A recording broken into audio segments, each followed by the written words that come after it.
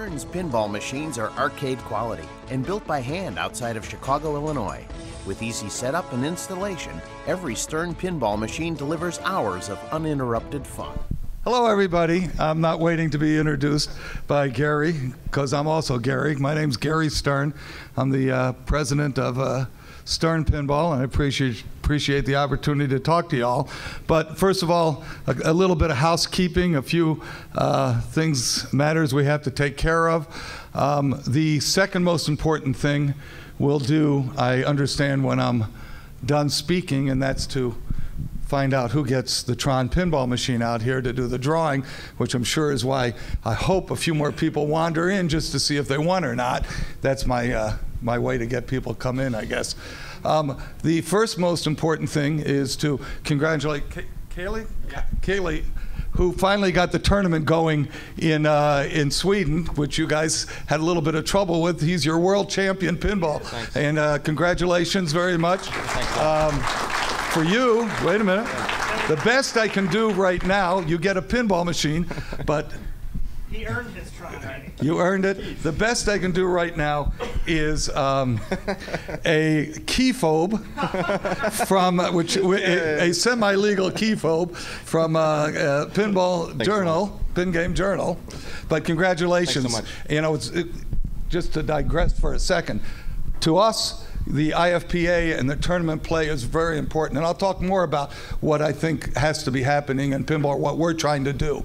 But we want to support the IFPA. We hope all of you do, because this exposure and this involving more and more people in the sport of pinball, not just the amusement. We think the amusement is important in the bars and what have you, but just the sport of it is very important. That will get us out there, that will get us publicity, that will get more people interested. Some of the tournaments that they do are not just for these guys, but for different levels, different kind of players, and anything that you all can do to support that will support your sport, your hobby, and our pinball machines, because obviously we all love pinball. And your launch parties next week. And oh yes, that's right. We have launch parties next week for Tron. Little bit anticlimactic because the Tron is here, you all get to see it, but it's the only one that's out and about right now. We have been building it for a little while, shipping it in containers to Europe, so this is the only existing Tron out on the street right now at all. And the launch parties, there are multiple launch parties here, and they are at, somebody help me, Dorky's I knew, and where else are we doing this? Seattle Waterfront Arcade. Seattle Waterfront Arcade. And Seattle Pinball Museum. So you all please go out, you know, and enjoy yourselves there. Thank you.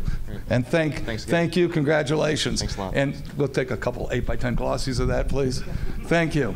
All right. So, how many people were in the tournament? Guys, how many? 64. So he was the best of 64. He was the best of 64. Okay, the Sharps here run the IFPA. Where'd you guys come in?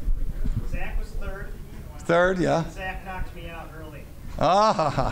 Usually, I think they have, you know, they got it fixed or something, so they get way up there. So anyway, I appreciate the opportunity, as I said, to talk to you all. I've been talking to a number of different events like this.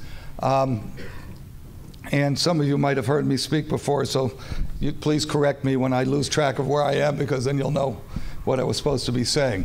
But I'm here, you're here, we all have the same interest. We have an interest in pinball. You guys and ladies, and young ladies, are players and enthusiasts and collectors. We're at Stern, we're all very interested in this business too. Yes, we make our living with it. I'm 66, I should probably retire, but it's still important to me, it's interesting to me, and to all of our people, because it's not only a way of making a living, and it's an avocation. It's something that we all find very important that we do. Most of us have been doing this for a very long time. Stern Pinball is 25 years old this year. It started out as Dade East Pinball. In '86, we sold it to its semi-parent company, a company that owned 20% of Dade East. Dade East was a Japanese video game company. They were our initial investors. We sold it to Sega, their 20% owner, in 1994. And I bought it from Sega in 1999. It is the same corporation. We just changed the name of the corporation. Same company, 25 years old this year. And I may not make it around for the next 25 years, but Stern Pinball will be here for the next 25 years. It's important to all of us at Stern, as I said, making our living, but an avocation. Most of us have been in the pinball business the majority of our grown-up life, the majority of our business careers. Our plant manager, Don Thorne, was with me at the old Stern when I bought the assets of Chicago Coin in 1976. So he's been managing pinball factories all this time. Eddie Spears, our buyer, head buyer, was the stockroom foreman at Bally. You know some of the other people. John Borg came from Gottlieb. Shelley Sachs predates Stern Pinball with me. She's been with me, all that, over 30 years. All these people have been around this for a long, long time. And then, of course, Lyman, and you heard David Thiel, and you heard John Yowzy talk about how long they've been doing pinball. We're all just very, very committed to it.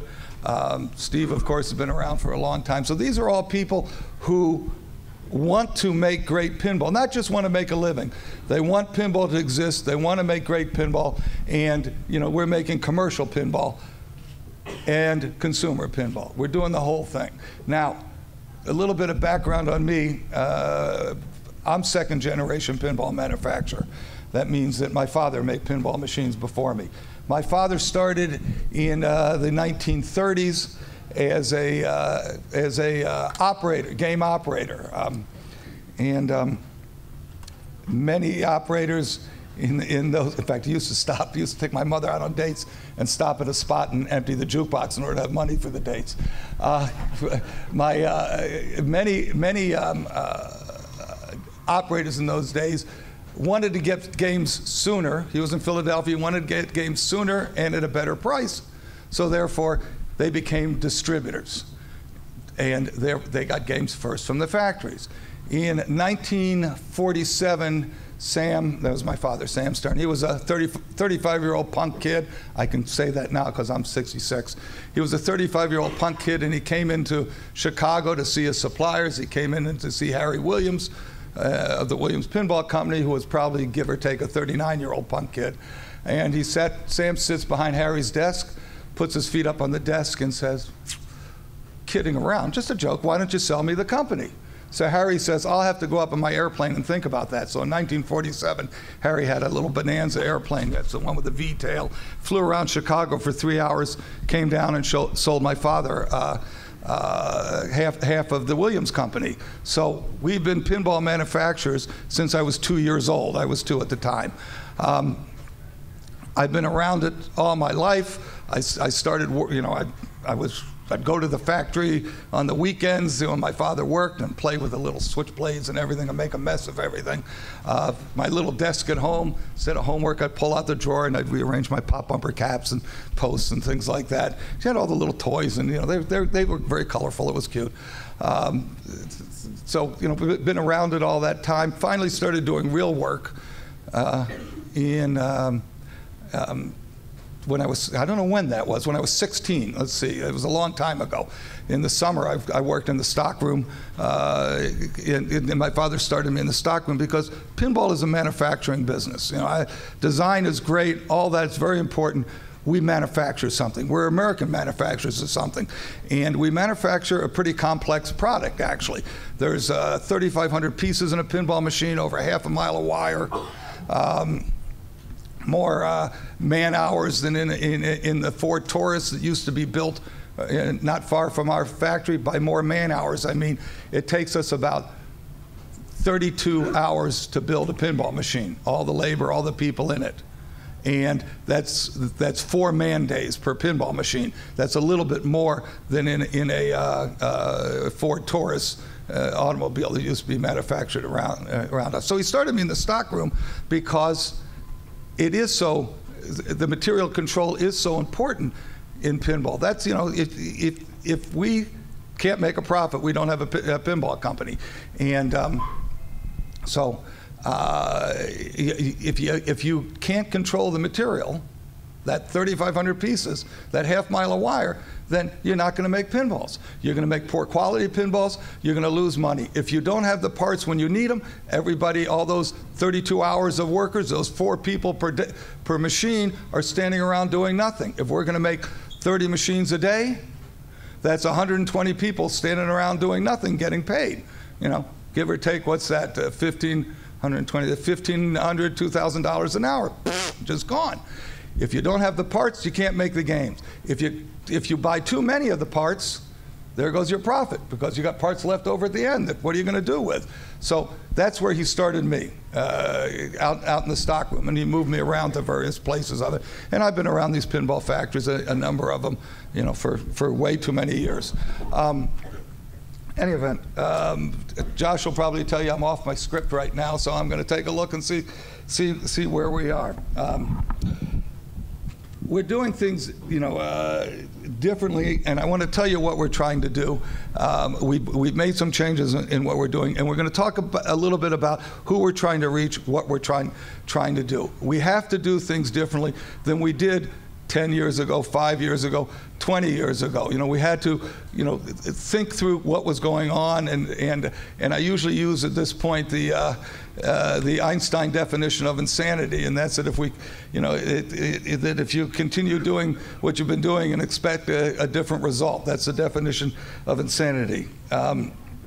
So we have to change what we're doing, or this whole thing's going to blow up. We're not going to have a business anymore. So the first thing we had to think about is, how are we going to continue this? You notice I mentioned that I'm 66. So we have to both change what we're doing and plan for succession. So one of the things I did is I brought in a partner, Dave Peterson. He's a venture capitalist. That means he puts money in businesses and helps them to restructure themselves and to continue. We needed some more money to get through the Lehman Brothers recession. We did. And we're restructuring ourselves. And Dave and his guys are helpful and are not employees, but are involved in the business in helping us make some changes, which we'll talk about, and restructure the type of things that we're doing. To have better systems, we have to update our systems. You know, we've been doing the same thing in pinball, our company, for roughly 25 years, and a lot of that adapted from Williams and Stern Electronics before it.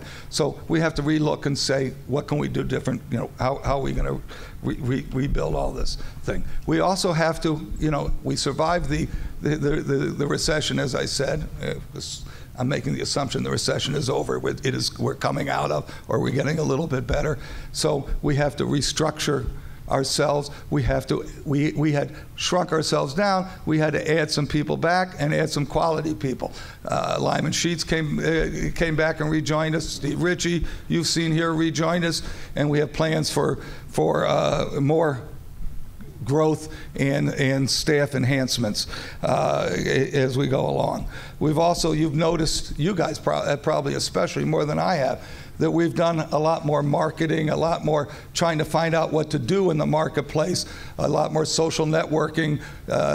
Many of you have seen Jody Dankberg's work either on Facebook or at these launch parties or what have you. And what you guys, you know, have said to us, we've listened to it. Game like Tron, this is a title that I might not normally have picked, but the game community wanted that title. You guys wanted that title, and that's why that title's here.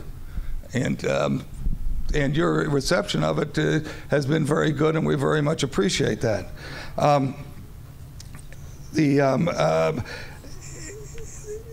With all of this, we continue to look at our market and have to decide what it is that, you know, we want to do, who our market is.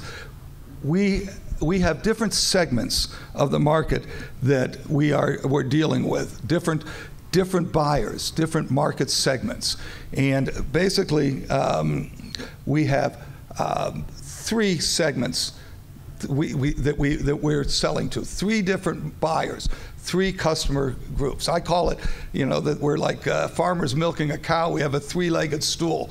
We need all 3 of those legs, all 3 of those segments. In the segments, we make games for operators to operate in bars, in street locations, in arcades, what have you. We make games, for all different kind of street and arcade operation. Very important part of our business. More than half of our business is to operators, and you might not think that when you look around this country, but I'll explain that a little more. We make games for pinball enthusiasts. So that's the next leg for you guys, the collectors, enthusiasts, what have you. And we make games for just general homeowners. I describe it as rich doctors and lawyers, but it's really many, many different people who may be rich, may not be rich, but want to have a game in their home. There's a lot more home entertainment than there used to be, people are staying at home, they're needing more things. They don't necessarily have room for a pool table, which is not as much fun as a pinball machine anyways, but takes a lot of space with 4 foot around that pool table. You need a big room to put it in. Pinball machine works real nice in the home. Now, a lot of, everybody who wants, in these different segments have a little bit different purpose, maybe need a little bit something different, but there's similarities to it. And again, we look at the world market. We are exporting 60% of our pinball machines, 60% outside of the US today. And that may be higher because the dollar is so weak, but that's the case right now, and it's very important to us. We need that 60%, of course. That 60% is mostly game operators. 10% of our games last year were sold to France. France has almost no home sales. Our customer doesn't make the home sales. They sell just to game operators. 8–9% of our pinball machines are sold to Italy. Now, Italy has a very active, as does France, a very active IFPA community, very active enthusiast community, but they don't buy a lot of new pinball machines. Our distributor in Italy is Technoplay, which belongs to the Zaccaria family. You all know Zaccaria Pinball, or you should know it. It's one of the great old pinball machine companies. And they tell me, Marino tells me that 99.5% of his sales are to operators. That's their business there. So the operation of the pinball machines, that part of the business is very, very important to us. Again, probably, certainly over half of our pinball machines are sold to game operators. Other countries, a little bit different, you might find interesting. In Australia, probably half our games, maybe even more than half our games, are sold to homeowners, often enthusiasts. In Northern Europe, there's a lot of enthusiast purchase, homeowner purchase of pinball machines, more than operators. Part of that's because there's so much soft gambling in these areas. What I mean soft gambling, it's AWP, amusement with prizes, low stakes in slot machines, the low stakes in, low payout, high frequency of pay. You see these all over Europe, except for France, different versions of them. So, any event, we have in our export market all 3 legs of the stool, more of the operator leg, and maybe a little more of the enthusiast leg, less of the doctor-lawyer leg.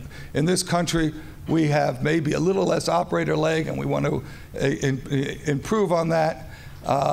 Probably, a good enthusiast leg, and a real upside in the general homeowner, or what I call the doctor-lawyer leg. Now, talked about the games, we need to have all 3 of these legs. And the coin-op leg, I believe, is very important, not only because it's over half our business, but I think that if we don't have coin-op pinball machines, that, again, not in my business career, maybe not in your collecting time, probably in your collecting time, pinball machines won't be cool anymore. If you never see a pinball machine in a television ad, which you won't if they're not in the street or in a bowling alley or this or that, all of a sudden it doesn't become cool. For you guys it'll be cool, but for anybody else coming up, it's not going to be cool if there's not some contact with it, some reality, sense of reality to this thing's not just, we're not making horse and buggies. we're making pinball machines. If we were making, people collect cars. They don't collect horse and buggies. They collect cars because they're cool. Horse and buggies aren't. When was the last time you drove by a McMansion and all 4 garage doors opened up and there were 4 horses and buggies in there? There were cool cars in there. Well, the same thing's true of the pinball machine. If it's not something that's out there in the general public, it's not going to be cool as a collectible anymore. And it's not going to be cool for that doctor or lawyer anymore. You know, the doctor or lawyer is buying it because it's cool, because it's making a statement. He's gonna play that. By the way, I keep saying doctor and lawyer, and I can say that because although I don't practice, I'm still licensed for a few more months as a lawyer, so I understand this part of it. I'm not trying to be insulting to doctors and lawyers, but he's got that pinball machine at home, and it's as much an art form or an American icon as anything else. He's got something cool. Now, to get that pinball machine, any big ticket item that other than you guys, that most of us would buy for the house, we have to tell mommy, because everything going in the house is mommy's choice. We want a great big screen TV, anything like that, we have to tell mommy it's for the kids. So part of the way we sell pinball machines to that third leg is that they have to be for for family entertainment, for the whole group. So we need all 3 of the legs. We have to see what do we got to do to satisfy each segment. We need that operator. We need him to make money. And our pinball machines weren't making money because they weren't fun for a lot of people. We found that pinball machine became, this is what happens in all game design. It's hard to do with something in your hand because I have to do my hands, use my hands. But in all game design, the players get better, so the designers make the game more difficult, more complex. So the player gets better. Make it more complex. Player gets better, make it more complex. This player stays home. Whole new crop of players out there. And they don't think this is fun. These games became so complex that the great players had these really deep rules and would play them for 45 minutes. Now, I don't say we shouldn't have deep rules, but maybe not linear deep rules where you go through the whole thing. This time you go through this deep rules, this time this deep rules. But with these games would play for 45 minutes, the great player would play it once, 1 credit, didn't have to play again. I'd play for 45 seconds, 1 credit, didn't want to play again. The game could make $1 an hour. We're not going to have pinball machines out on the street if we can only make $1 an hour.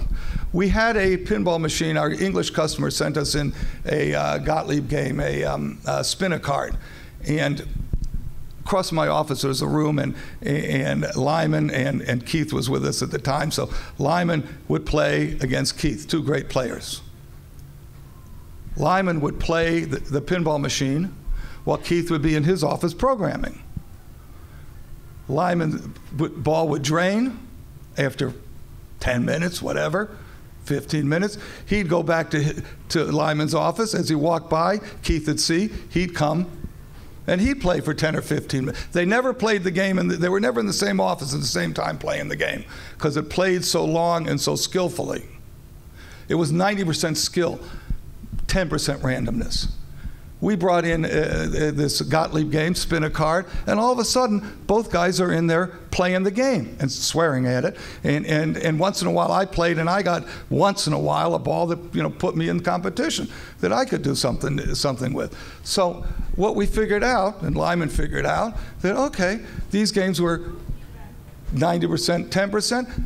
This spin a card was 50-50, half skill, half chance. As Harry Williams used to say, the ball is wild. We lost that. When we did Big Buck Hunter, we did it with Raw Thrills, with Eugene Jarvis, with Play Mechanics, George Petro, and one of the guys who works at Play Mechanics is a great pinball designer, Mark Ritchie, and they came over and it was licensed from them, and we changed the design concept. We changed the design concept to have more randomness, magnets throwing the ball around. You know, we used to use the white rubbers on pinball machines that are softer. They get dirty. We went to black rubbers that were harder and they'd last longer. We now have black rubbers in most places, black rubbers that are softer, more randomness, bounce the ball around. A little less control for you guys, but a little bit more fun for everybody else. So, any event, with their help, we were able to change our design concept direction, our design philosophy, to have more randomness and have more fun for everybody, still have something for great players. Now, if you look at our games since Buck Hunter, you'll see that that's what we've been doing. You look at Iron Man, Avatar, Stones, and now Tron, we're moving in that direction. The games have a little bit more stuff to understand, a little bit more instruction for the casual player. They play shorter. We had, was it your group that came over, Josh? We had a group of his club, or whatever you want to call it, club? Pinball League. This Pinball League, instead of playing at somebody's house, played in our factory, Iron Man. Nobody had a game, now this may sound long for a game operator, nobody played a game over 10 minutes. No 45-minute games. So, you know, that's the concept of what we're trying to do. I tell you this because I want you to understand what we're trying to do and what we've done with these games and see how that might make sense. You know, I want you to understand what we're doing. You may not agree with it, but understand what we're doing, why we're doing it, and, you know, then you can have constructive criticism of what we're doing because you know why we're trying to do it. Now, you know, it also, you'll notice that the games have more open play fields. Maybe a little less stuff on it, a little less to break, but also things where people have some, you know, can understand, the casual player can understand better what to do. Again, all game design is trying to do the same thing. I don't care if it's slot machines in Las Vegas, AWPs in England, Wii games, whatever, trying to broaden the player base by getting more casual players interested in the game.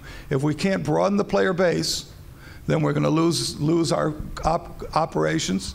We'll lose, you know, an important leg to our segment, to our stool. So we have to get all of that in. Now, how does that apply to other people? To the doctor lawyer who bought that pinball machine and put it in his house, some of these games were, he had no idea what to do. His friends had come over, well, what am I supposed to do? How do I play this? I don't know. How about you hit the ironmonger? You know, there's something they can figure out. They can have some fun playing the game, even though they're going to stop. You know, they're going to play it, as I said, you know, for 3 weeks, and then they're going to play it at halftime during the Super Bowl after the band's done. But at least they'll have some understanding. They'll have some fun. They'll know what they're doing. Maybe they'll buy another pinball machine. They'll understand it, and maybe their kids will play it. I've talked to some of the enthusiasts, you know, what I call the enthusiast group, the collectors, whatever, and some of them have also said that there's something to be said for these games that don't play 45 minutes. We had a tournament at Starburst, our distributorship, we've had it 2 years now in Canada, and I mean, the finals, the games would go on for an hour and a half, one guy against another. Len, the owner, was about to pull the plug and said, you know, if this is going on, I can't stay any longer. I'm paying these people to stand here and watch these two guys play, and it's not even fun to watch. You know, you have your leagues in the basement. Do you guys have basements in Seattle? Yeah, well, you know, some states don't have basements. The family room has to be next door, or in the garage or something like that. So you have your league in the basement. One guy's playing the game for 45 minutes. The other 3 guys are eating Cheetos. You know, I mean, is it really fun? Versus if you can really compete with each other, you know, have the game start and end in some reasonable time frame so you can play another game. You know, years ago, we made puck bowl, or shuffle alleys, and they're not popular today, but they were very popular only on the East Coast and in Chicago. I don't know why. And I went in Chicago, I went to New York to see our distributor there. A shuffle alley has 5 modes, 5 different ways to play the game. Regulation, scoring, flash, super flash, you know, usually 2 other ones. So our distributor there says to me, you should make one of those 6-frame games. And so his name was Al D'Anzella, worked for Al Simon. I said, Al, what are you nuts? Who's going to pay $0.25 to play 6 frames, when for a quarter they could have 10 frames. And he said, guys who want to play for 2 beers at lunch. They can get 2 games in during their lunch break instead of 1. Made a lot of sense. Well, the same thing's true here. These pinball machines played for very long when they were 90% skill. A little bit of chance, a little bit of the ball is wild, as Harry said, a little bit of randomness is what we're trying to add here. And it may apply to all of these markets. Now, having said that, one size does not fit all. You know, I talked about market segmentation. You know, 3 different segments of the market. The operator, the enthusiast, the general homeowner. Sometimes we need something different for them. So it's product differentiation. Instead of making the same game for everybody, which is what we've done all these years, what we now call the Pro, which is what this game out here is, we now sometimes, with some models, make a premium, maybe a limited edition premium, a game that's got a little bit more going on it, a little bit more eye candy, a little bit more bells and whistles, maybe a little more rules, a little bit more mechanical parts, a little bit more features. We have, you know, the Pro Tron is out here. We will start making the limited edition version of Tron, which are all ordered from the factory. I don't know if all our customers have sold them all. Mike McWilliams out here says all of his are sold. So they have a little bit more on them, and for those of you who don't know, they have, I have to read this, they're numbered. 1 of 400, 2 of 400, 3 of 400, just like fine art, because they are fine art.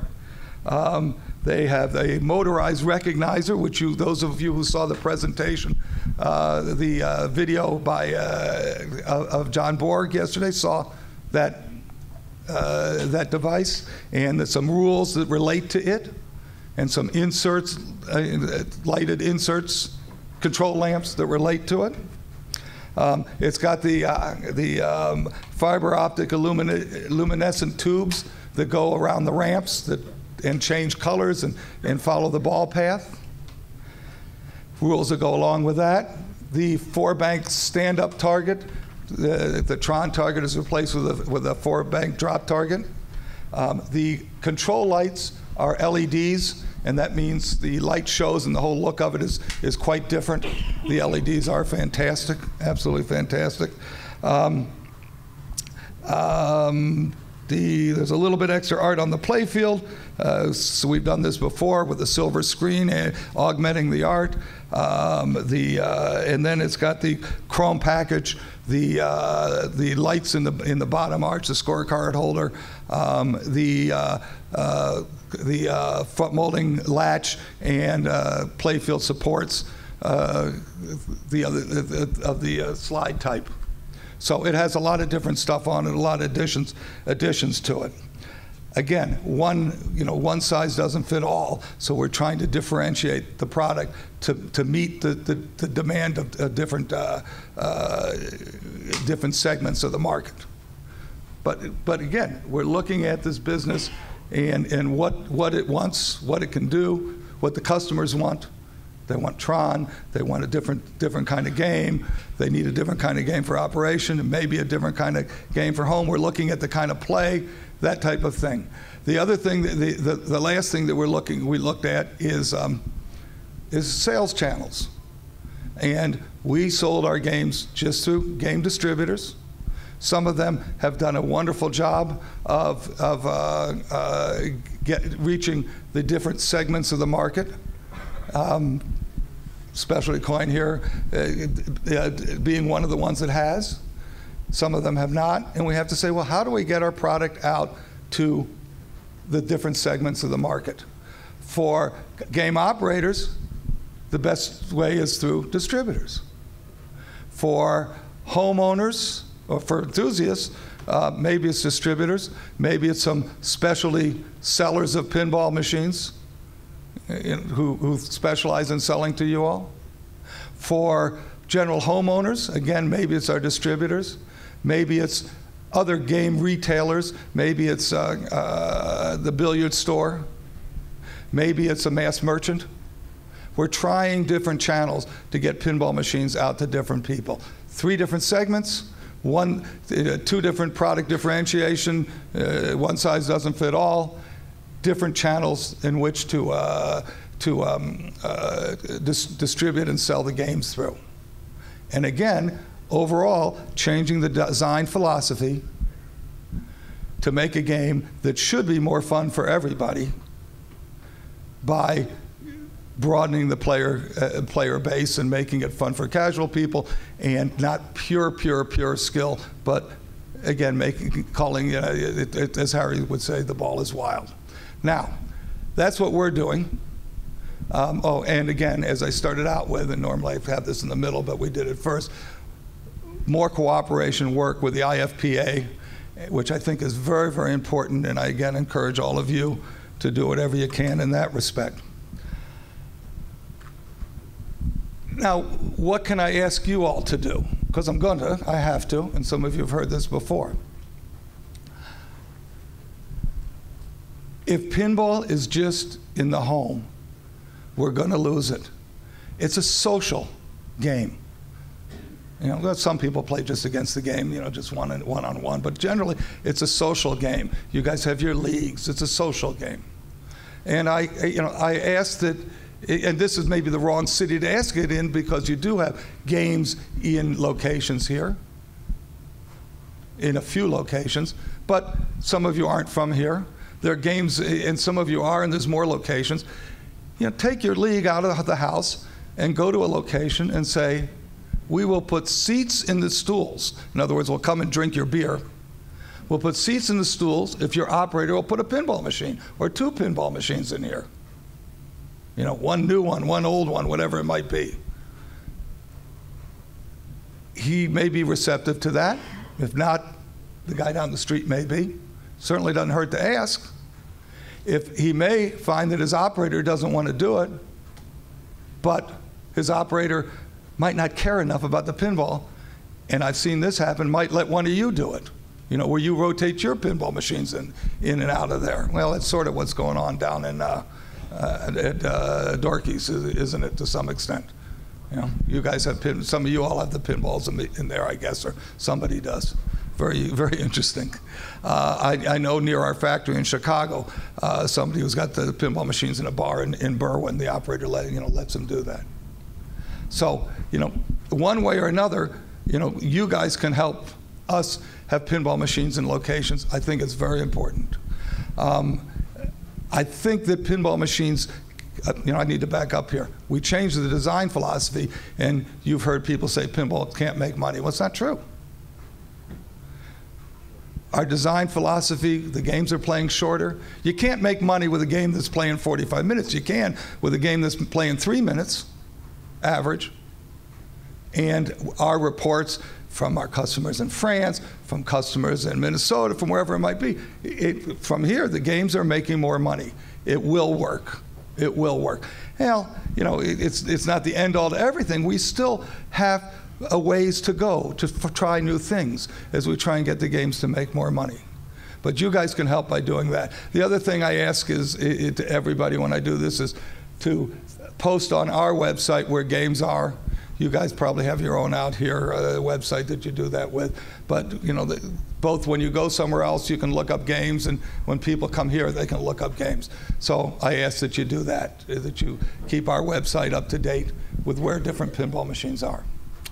Now, I didn't do any of my speech because we started off somewhere different. I covered most of it. Did I get most of it? Okay, I'm fair to You were going to get the social game, but you... Huh?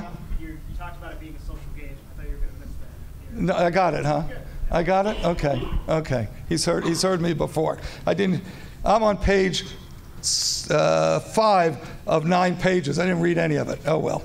But I more or less, you know, I get, you know, I've made the points that I'm trying to make here. And again, different segments, different channels, product differentiation, and the design philosophy that has more randomness in it, a little bit less skill, because the ball is wild. So with that, we'll see if you all got any questions. They would like you to go to the microphone. I will do my best with this. So what I think the Tron pinball thing needs for the premium, have an actual game going on the small, have an actual screens on the small arcade thing, and have more of the original soundtrack by Daft Punk on the game. It's very interesting in that, as far as a video game, have screens that shift, like showing you do stuff, it shows different areas. Yeah.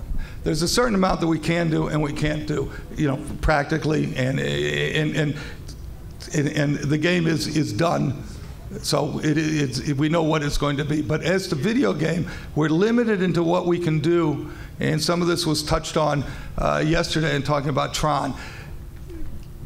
Nobody knows, I don't know why, nobody knows who owns the Tron video game. To me and my lawyer, it's very clear that it belongs to Disney because all the copyrights, everything is in Disney's name. Disney doesn't think they own it. They don't know who owns it. I said, but wait a minute, you own it. Well, maybe we do, maybe we don't. We can't take a chance. We don't know. I said, what do you mean you don't? I don't understand this. It's their video game. They don't, so we couldn't use the video game, the original 1982 video game per se. What we licensed was Tron Legacy. So that's what we could use. What they would let us do was Tron Legacy and things that we created, and of course we bought music, as you know, but the video game is just somewhere in the ether. I don't know. Yes, sir. Hi, Gary. My name is John Robertson. Some of you may know me as JR at flippers.com on Rec Dog Games at Pinball. I've been an operator, a somewhat distributor, and most of our business is home sales. And I got a couple of questions for you. One of the things we do is film rentals and licensing. Licensing's become a bit of a problem lately. If you have any friends at Williams and some of the other manufacturers, if they can loosen up a little bit. Say that again. Which is the problem? Licensing. Licensing of. We did Tron. We provide props, and so we did props for Tron. We did props for what was it? Anyways, wait. A number of movies. Okay. And we do. So you we do supply games to movies. To them. Yeah. To movies. Got it. Movies, television shows, everything else. We're in Vancouver, so we get the Hollywood North. Yeah, sure. And we're always looking for ways to make it easier for them, the props people, to put games in. Mm-hmm. Atari, for example, was insane. They wanted $3,000 per game per license. So Tron has no Atari games in it, unlike the real arcades of that period. We'd like to get more pinballs in, but there's been a bit of a hang-up with some of that, which we're trying to work on to get some clarification. So if there's, all I'm saying is when you're chatting with your friends in the various areas, just tell them to keep loose, allow games to be put on. So is the problem? It's the lawyers. It's the lawyers. But is the problem with Williams games? Williams seemed to be a problem because we had a recent rental. They wanted to get a number of our games to put on set. You have any problem? They couldn't get, for whatever reason, they couldn't get clearance from Williams, and Williams said there wasn't a problem. And because I phoned Williams to find out, and they said we don't know what the problem is, but there's a little confusion with licensing. So interesting. Is there any? You don't have any problem with our games? Not that I know of, but there aren't a lot of your games, and I really like the direction you're taking now, because we tried Elvis and didn't like the game, and we, as a matter of fact, weren't carrying Stern pinballs, but we will now. I'm going to get a Tron for a shop, that sort of thing, because you appear to have picked up on that, what people were talking about. Another quick question: you're talking about where you're selling the games through. The part of the problem that I see as a small shop is that, well, you sell them through the big box stores. They can't fix the damn things. First of all, so how do they deal with that? You're in Canada, so you're in a whole different place. You're in another country. I know. Okay, we don't sell any big box stores in Canada. Well, we see that in the States, and we wonder, how are you guys fixing those machines down there? What we do is we have an 800 number. You all know. I know that one. We call you guys Chaz and Pat. When there's a problem with the game, we have a network of operators and distributors. We pay them if we have to, if it's our responsibility to go out and take care of it. Once again, most games sold by the big box guys are doctors and lawyers who play them very little. Okay, so they're going to run. Because what the route used to be is the operator would buy the game, they'd run it through the route, and then they'd sell it off to the homes. And small shops like ours would maintain the games, and we'd buy them from the operators, fix them up. I mean, there's a bunch of guys here I know who do the same thing. You know, that's a great business plan. Works great. You're putting games out that people are going to want to play in the arcades, because my gal was with me today, and she was trying a number of various games. She didn't get to Tron, and some of the games, like you say, the rule sets are too deep. She'd play 1 or 2 games, I don't like this game. Go to another game, and you get like games like Pinbot or Counterforce, which was a great sleeper game from Gottlieb. And those are the games that appeal to the crowds, and I'm really pleased to see you're making them again. You see, your point's very well taken, and that's exactly, you know, my customer from England, again, who lent us the Gottlieb game, he said, look, my kids who are bar age, they don't play pinball, they don't know what to do. They don't know what to do on it, and he's in the game business. And it's John Strigides, you know, he knows games. His kids can't play these games. They're not interested. Now we have their interest. Yes, ma'am. Hi, Gary. I don't know if you addressed this earlier because I missed a little bit, but well, then you got to come back from the beginning. I'm going to do it again in 20 minutes. Okay. I heard rumors that you were going to be releasing possibly a Star Trek theme. Is that true?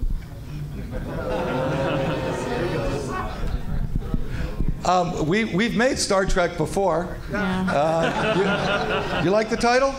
Yeah, I have. Are the Trekkies still around? Next Generation. They still have the Trekkie conventions and stuff like that? Do, yeah. Do they? Afraid so. Yeah. What is it? That's next week. What? Trekkie conventions next week? No? Oh, you don't know. You're just saying that. It's an interesting question, which I wouldn't answer anyways, but thank you. You know, very honestly, we don't talk about the future games. We talk about what we have now. Listen, you know, we have to sell what we have now. For one, we want you to play what we have now. And, you know, we have various games in the pipeline, various titles. It's way too noisy out there as to what they are. We'd like it to quiet down a little bit and not be, you know, where everybody knows everything we're doing. We're a design company. You know, you got to have a couple secrets, because we're doing, you know, it's not like we're doing 1 pinball machine a year or something. We're doing 4 new models a year, 3.5 new models a year, 3 one year, 4 the next. We're remaking some of the old games. We have to keep this going every day. Every day there's people in that factory who want to get a paycheck and buy some food and eat and things like that. We don't have the luxury of saying, all right, this is the game we're going to work on now, and we'll worry about the next one later. It's all overlapped. Everything's going, you know, at the same time. First off, thanks for bringing out Tron to the show. I think it's a great game, and it's really good, so I want to say thanks. I'm glad you enjoy it. A question I have for you, maybe a little bit about the future of pinball a bit. One thing I've noticed with pinball machines is, you know, you get a good score, you put your initials in, and that's where it stays. It stays on location. It'd be really cool maybe to have a little keypad, a pin number, even maybe a card system where your scores could be tracked. It could upload to Facebook or Twitter and really bring in that social aspect and kind of bring more of a community focus into pinball. Any thoughts on that? A lot of thoughts on it, and yes, and there's so many things that we need to do to improve the product and to improve the again, it's a social game, and we've done, you know, the Facebook type social networking and so, and I got to tell you, my daughter made our first Facebook page just because she wanted her friends to vote. She wanted us to make oh God, it was a TV show that was great that's gone off the air. It was ending. Lost, wasn't it? I think it was Lost.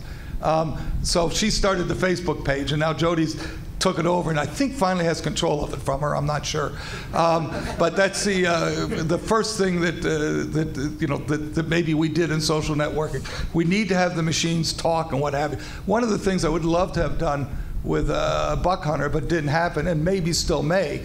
You know, I wanted to do Buck Hunter for a number of reasons. I wanted people operating pinball video games to maybe try a pinball machine. Well, okay. I wanted to work with Eugene and George. I wanted our people to work with Eugene and George and Mark Ritchie and so forth. That happened and helped us get that, the spinner card and everything, change our design concept. The third thing I would love to have done, and we never got around to it, is plug our pinball machine into their video game that's online. But we're not there yet. We know we have to do something like that. We know we have to get to social networking. But we're, and we've had Sprint in, all that kind of stuff. We have a pretty full plate redoing what we've got, and then we have to get to that. It is on our list, and it's pretty high up on the list. But you're absolutely right. Has to be. Awesome, great. Well, thank you, appreciate it.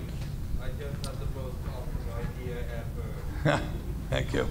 Hello. Yes. I have two short, well, maybe not short, but two questions.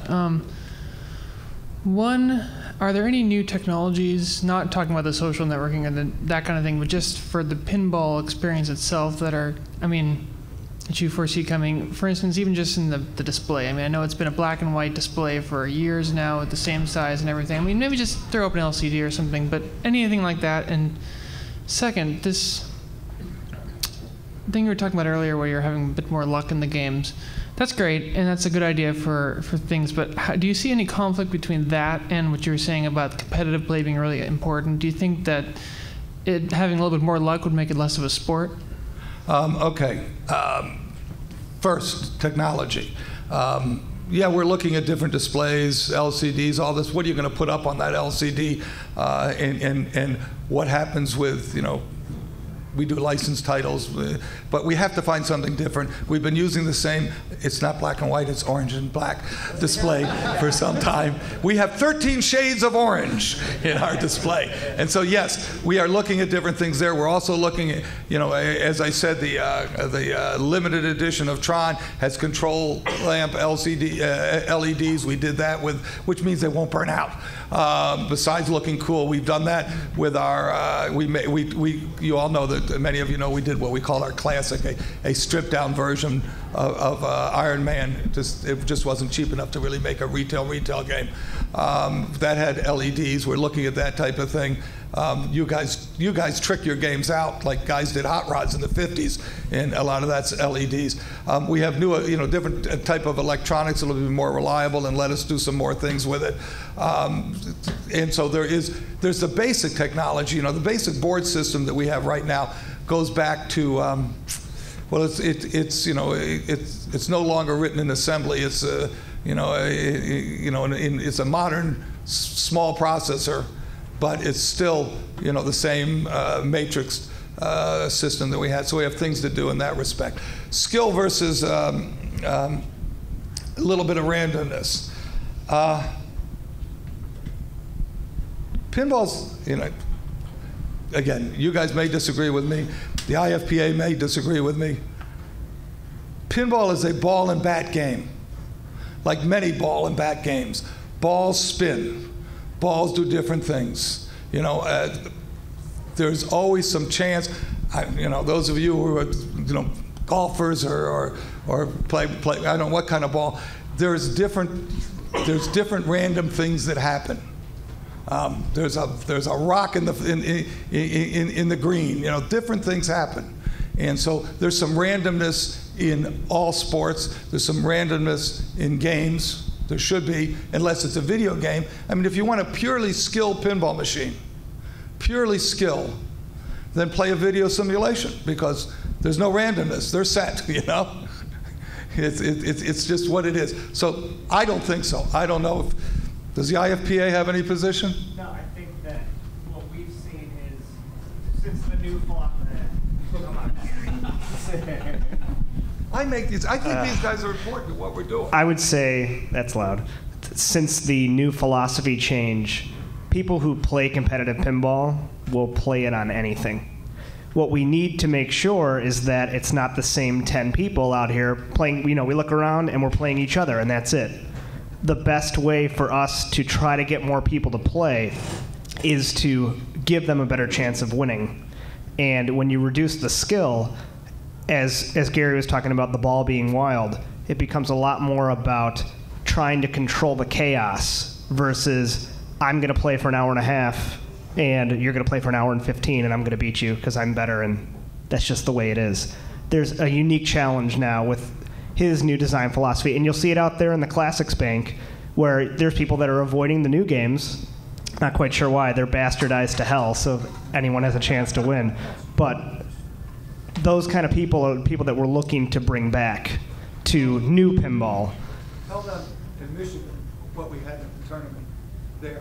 We had all the non-regular players in the tournament. Michigan, remember Michigan? I was there, yeah. What are you talking about? I was told, which I guess maybe I'm wrong, that they had a tournament there, and it wasn't the normal, guys at night. Oh, yeah. Okay. So, at least for events that we run, it's very important. Like we've teamed up with GameWorks to run 6 or 7 tournaments in Chicago, and then at the Columbus location. May it rest in peace.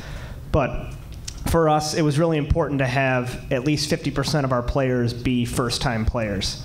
And what John Cosmo was able to do at Michigan was bring pinball to new people in the Detroit area. And being there and being able to play against, not only the same 3 or 4 people that I see every day, to see that they had a youth tournament with 70 kids that were going crazy. That's the kind of promotion that needs to be done on games that are easier for people to understand, because the patience of, my niece and nephew who are 10 and 8, if they don't get it within the first 3 minutes, they will just do something else.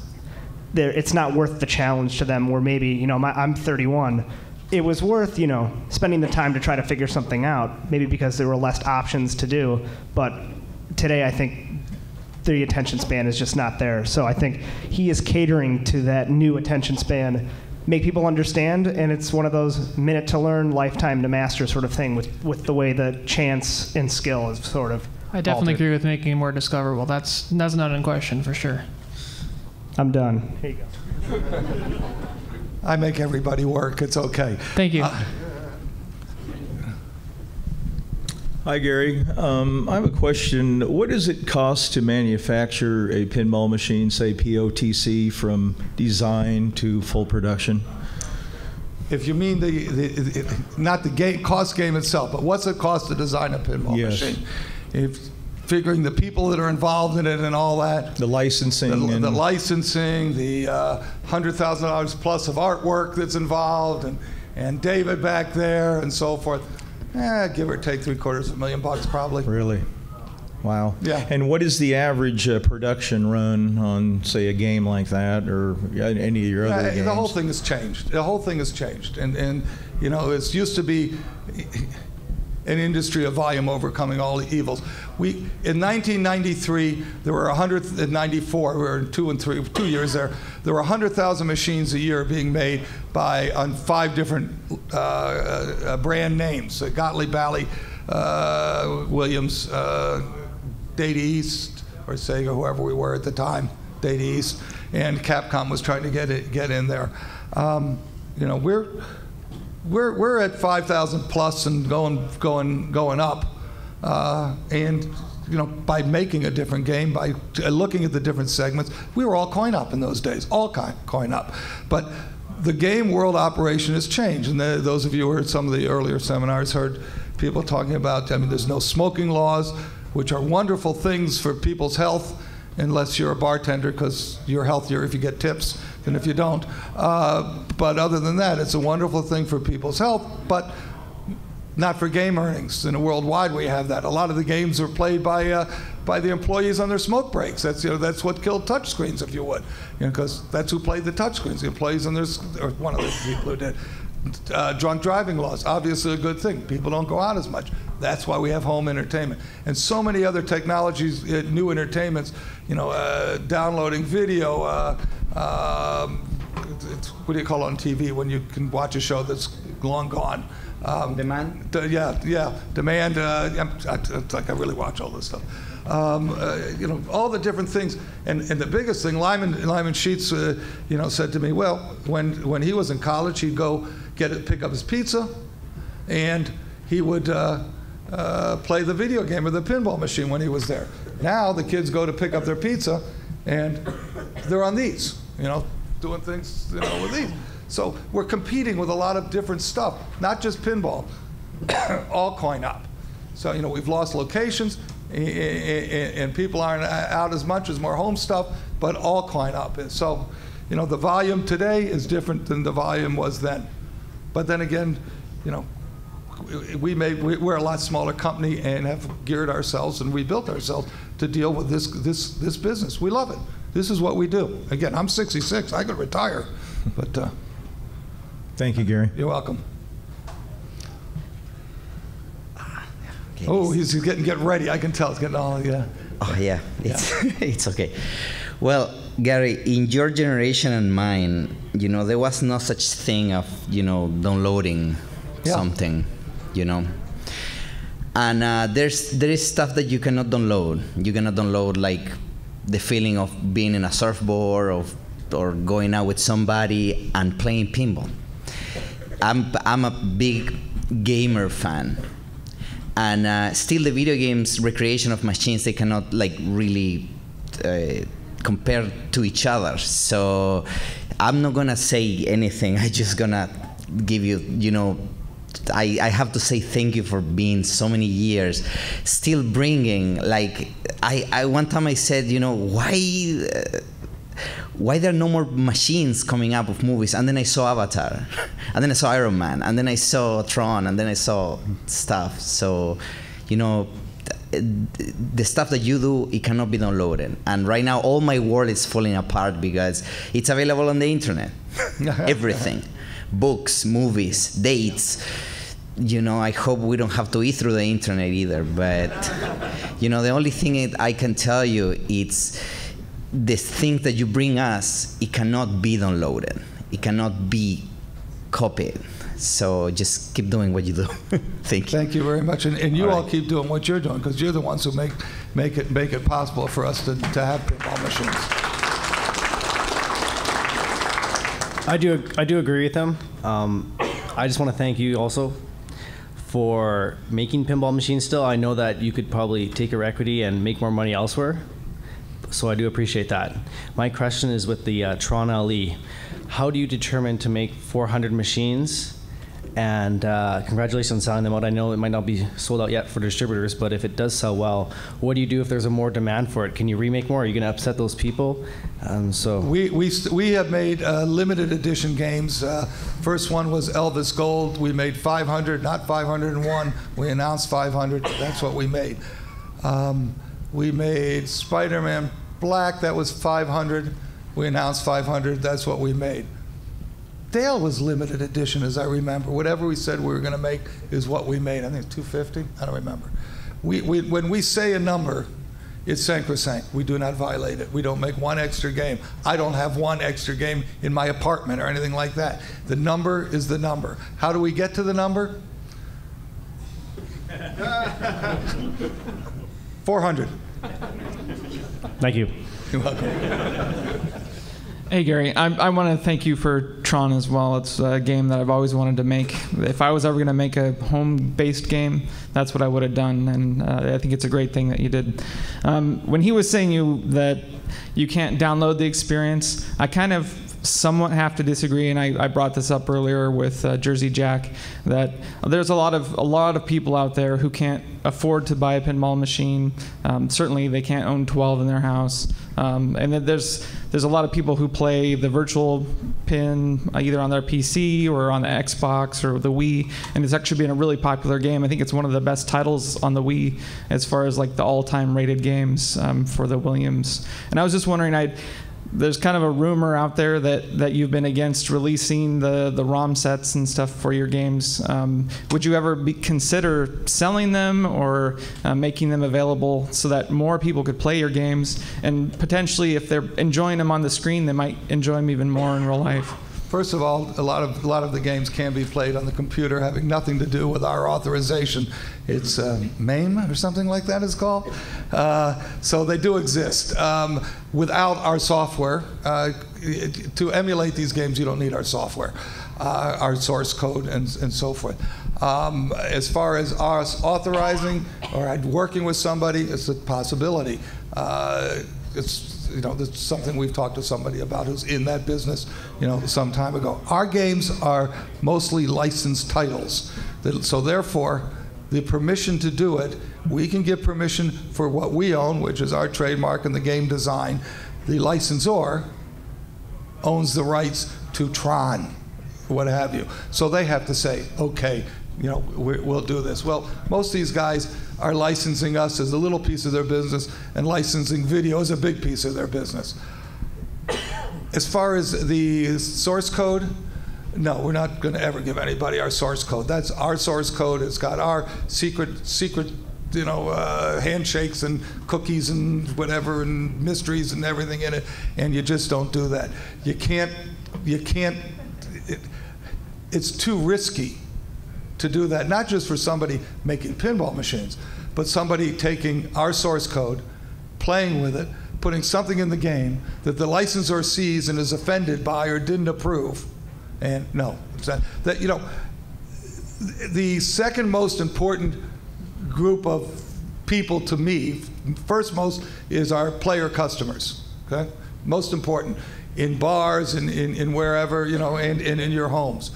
Second most is our licensors. I treat them with the greatest respect and with kid gloves and what have you, and take great care. No licensor has ever been disappointed in a product that Date East, Sega, Stern, Pinball have made. None of them will. Now, as far as not being able to afford to buy a game at home, great. Go to Shorty's. That's what they're all about. Sure, but there's a lot of. I mean, that's great. I agree. I mean, I'm one of the people. I didn't mean to be a wise. No, I'm one of the people that has games at Dorky's, for example. Yeah. And so, I completely agree with pretty much everything you've said today. I totally want to support pinball, but there is this generation of kids that are coming out that they're just stuck on their Xboxes, they're stuck on their Wiis, and it's been proven that they enjoy playing these games. And if you could just consider in the future when you're getting these licenses, trying to make that you guys get the rights to make a pinball version of the video game. They won't do that with it. They're going to do that maybe separately in very rare cases. In some cases, I've had licenses where, okay, you can make the pinball machine subject to EA's approval, because they've licensed EA. The big bucks are out there. They're not going to give us the video rights to it. They might do it on a case-by-case basis. It's just a real world, what it's about. But it's like you want to go boating. You don't own a boat. You rent a boat. You take your girlfriend or your wife out in the boat.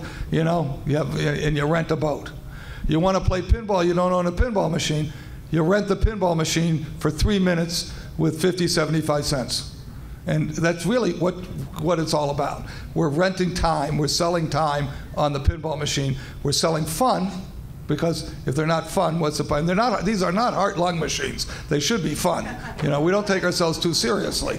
But that's why we need games and locations. So the kids, we need games and locations. The 19-year-old goes in a bar. I'm assuming he's an all-American kid. He's got a phony ID. So he goes to the bar, and he goes there to meet a girl, but he's afraid to talk to the girl, so he's going to play a game. If we give him a pinball machine that is pure skill, he plays for 35 seconds, he looks like a piece of junk, and just embarrasses himself, and there goes the girl, he's never going to play a pinball again. We got to let him have fun, which is capital F, capital U, capital N, have fun for that 75 cents, and he'll slowly, one at a time. You guys do IFPA stuff and do leagues that are, you bring your league to a bar, put seats in the stools, and then start what do you call a lower, a beginner's league or something? What do you guys call this?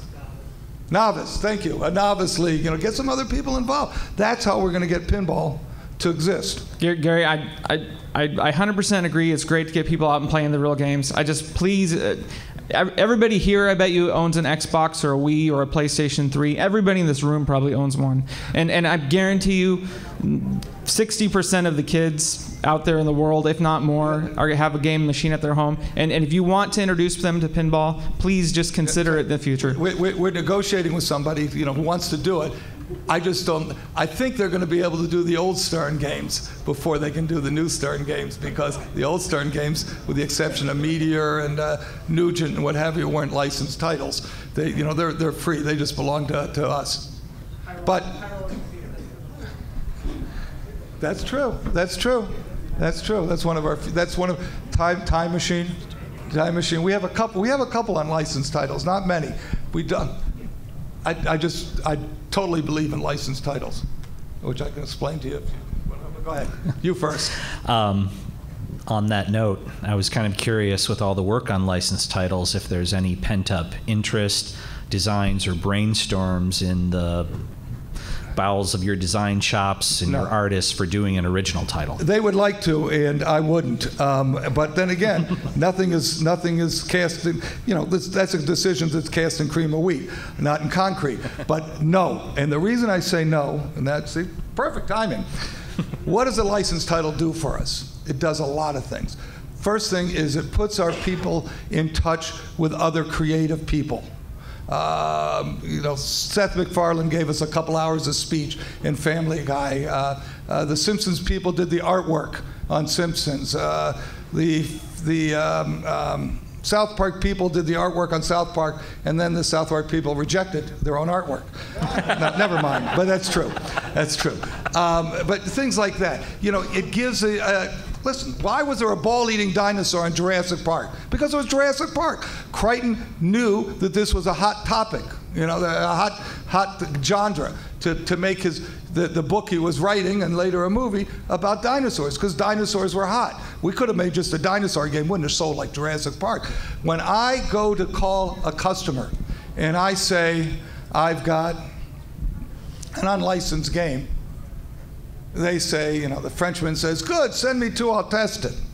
When I call and tell them I've got Tron, he buying. When I call and tell him I got Avatar, he says, send me 2 containers, I'll take $500,000 worth. Sight unseen, okay? Now, Tron, we make because you want it, and you all bought sight unseen, the limited edition. But I sold, a lot more games than that, because I got a licensed title called Avatar. And we got to keep the money rolling. Again, we're not designing one game a year and then having a factory run for one game and lay everybody off or something. We have to feed that hungry mouth every day. That hungry mouth is the mouth of our line workers and their small children and everything else. You look out and say, well, I better build something today, because they have to. So licensing just gives us. Listen, these doctors and lawyers who are buying games online or something, do you think they're playing it before they buy it? No, they're looking at the title. Oh, Rolling Stones, cool, I think that'd be good.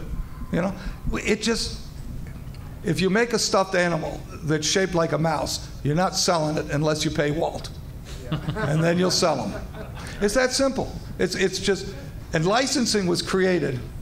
The whole business of licensing of what we have was created by George Lucas with Star Wars. And what happened was, after the first Star Wars movie, which I saw in the movie theaters when it came out because I'm 66, after the first Star Wars movie, Lucas goes to see Ladd, who's the head of the studio, and says, well, you owe me X number of bucks, blah, blah, blah.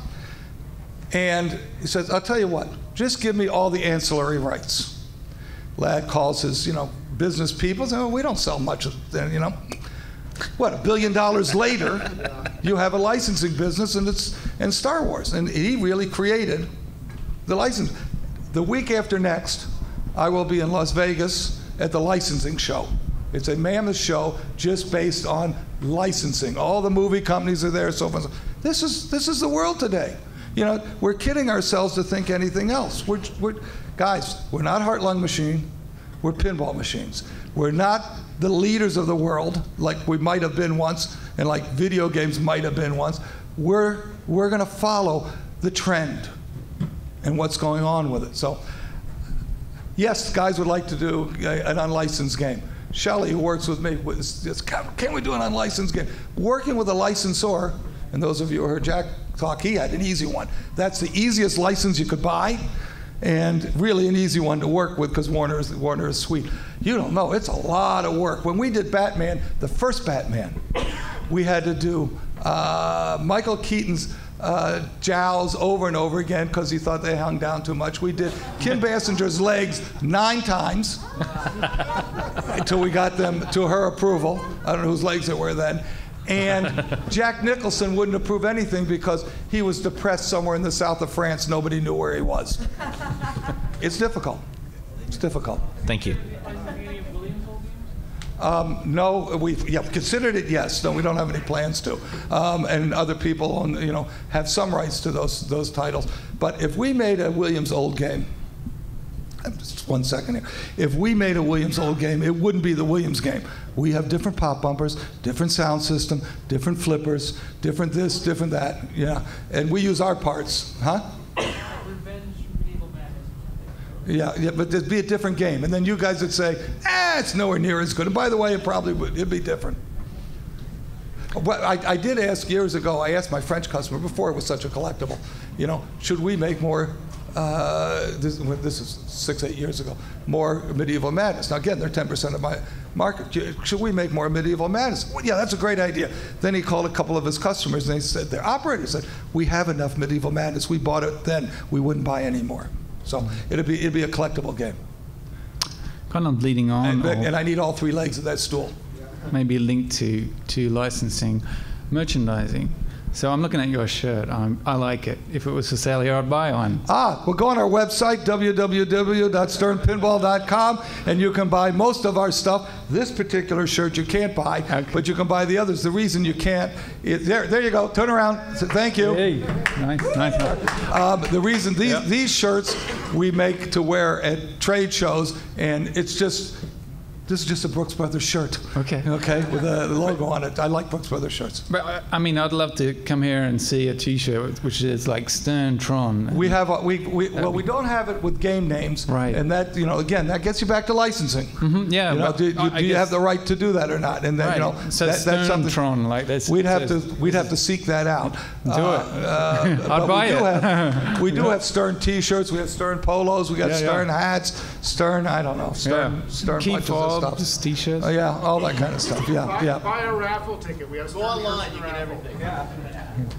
Anything else, folks? Just since you brought up the licensing has come up. What about kind of like everything that you said and just kind of turn a 180 on that?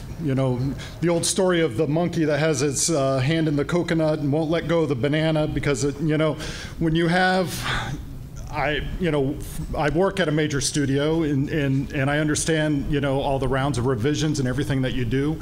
You'd probably save some money and save some things and be able to try some different things if you did that one thing. Now, of course, you're not able to go to that French distributor and say, hey, I have a new vampire thing, it's no theme, blah, blah, blah. Okay, I'll take 2, I'll try them out.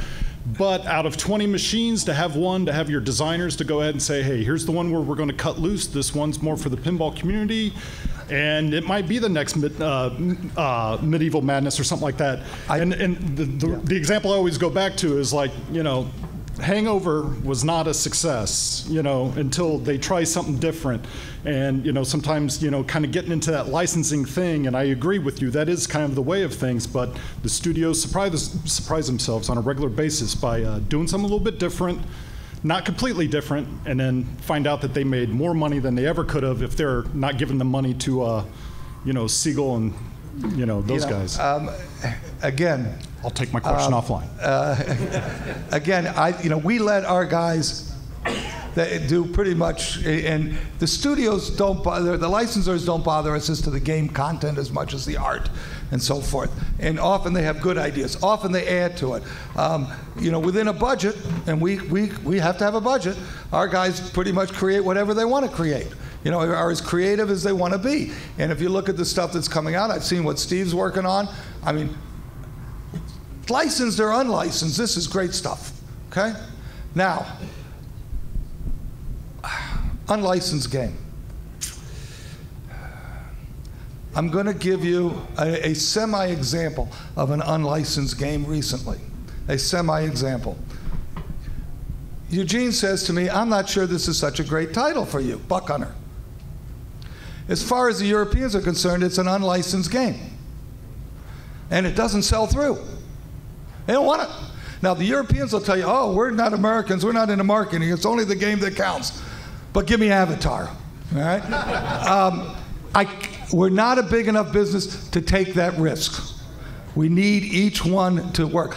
The trick is to get a good license, and some of them are better than others. I got to tell you, some of the licenses we have had were not that good. We just needed to get something to keep moving. Well, we're not doing that anymore.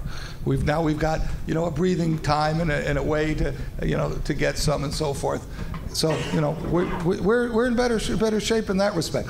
Good license is a great license is fantastic. A good license is really good. A fair license and no license is not so good. Does give the designers, four corners to design within. Yes, sir. 10 years from now, would a Tron owner be able to buy a replacement playfield? Like good question. New old stock items? Good question. There are guys who specialize in the older stuff, and we try to be sure that they have them. We stock for X number of years. Some of our contracts have limitations on how long we can sell it. Most of Williams' contracts did not. It becomes a point where it's just not practical to keep making them. So what some people do with something like a playfield is some of the when we get near our life, we tell some of these parts houses, now's the time to buy some and stock them so they do exist. As far as us stocking them 15 and 20 years from now, it reaches a point where it's just not. We're in the business of making new games and supporting them. We're really set up with a parts business to support operators, and we're still playing with how do we support everybody else, including operators, with it. But once you bought the license, it would be possible 10 years from now to fire up the press room and print off more playfields. Some licenses have time limits. I cannot make Tron in 10 years from now. I can make Tron for 2 years. I can make parts longer than that, but not necessarily forever. But no license that you buy is open-ended. Nobody gets a license to make a Tron pinball for the rest of their life and their children's life. There is a time limit. And sometimes that applies to the replacement parts that include their IP. It wouldn't apply to replacement parts ever that don't include their IP as their intellectual property. It wouldn't apply to ramps, for example, but it comes a point where you have to say it's time to retire the manufacturing of this ramp because we're going to get a demand for 2, and it's just not practical to make that. So, that's why a lot of guys will buy a spare playfield, and they'll buy it in the beginning when they buy the game. So is that something that you offer to customers on the website? How would you get right that? now, our parts are either through parts houses or our distributors. Will we one day offer parts on the website direct? And Mike's in here listening. We will one day, probably. We're not prepared to do that, but not at the same price. The distributor gets it so he can sell it to you for the same price. The reason we would do that at all is that the parts stocking in the game industry is not particularly great, so they have to order it from us anyways. So do you make more playfields? Oh yeah, we have playfields in stock for most of the games right now. Absolutely. Right. Oh yeah. Thank you. Yeah, backglasses, playfields, butyrate sets, all that kind of stuff.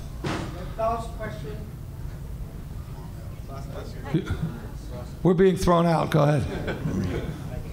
Hi. Just thank you for coming today, and thank you for our Iron Man. Really hit a home run, I thought, on that game. Thank you. My wife and I really enjoyed it, and for her to like any game is a real major accomplishment because. But you make a real good point again, and that is so many of you have games at home that your kids won't play with you, that your wife won't play with you, that aren't fun for anybody but you because it's 45 minutes of them watching you and 45 seconds of them playing, followed by another 45 minutes of them watching you. And guys, you're just not that interesting. I'm not. Actually, I think you are because you had the right comment. And, I was just wondering if you ever came out a machine that you really had high hopes of and thought you were going to do really well with it might have bombed, and you just kind of scratched your head and thought, how the hell did that happen? And maybe vice versa, one that you didn't think would do that well and maybe did really well, like maybe did you anticipate South Park being as successful as it was? And I love all my children. And I love you all for supporting pinball and being interested in it. And you got any more? If you don't, that's it. Then thank you all very much. I appreciate it. Thanks for having me. And thanks for playing our pinball.